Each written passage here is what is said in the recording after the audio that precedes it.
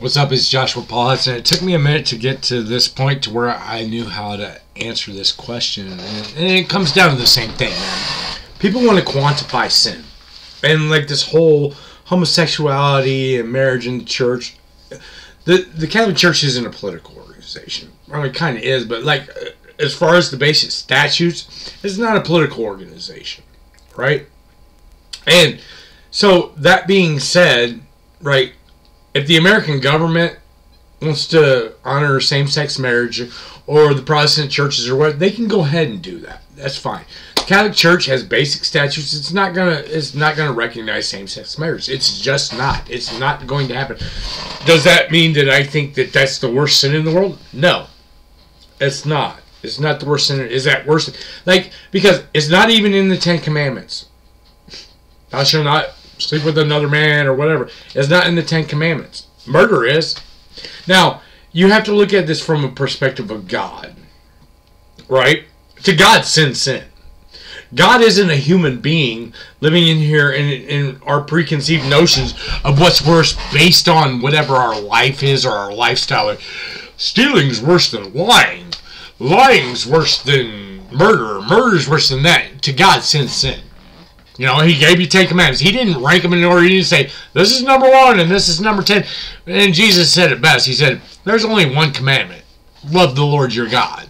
All right? That being said, going back to the statutes of, like, homosexuality and Eucharist and all that, the church should not bless homosexuality and let people take Eucharist. If you want to go to church, or you want to go to Mass, and you want to partake in the Eucharist, that's between you and God. Alright? That's between you and God. If you want... The priest shouldn't say that you can't have it, or you can't have it. They should instruct you on your committing sin. But it goes to the same kind of thing as like, alright, somebody else who commits all kinds of sin during the week, they don't go to confession. And they still go and they partake in the Eucharist. It's the same sin. That's for God to judge at the end.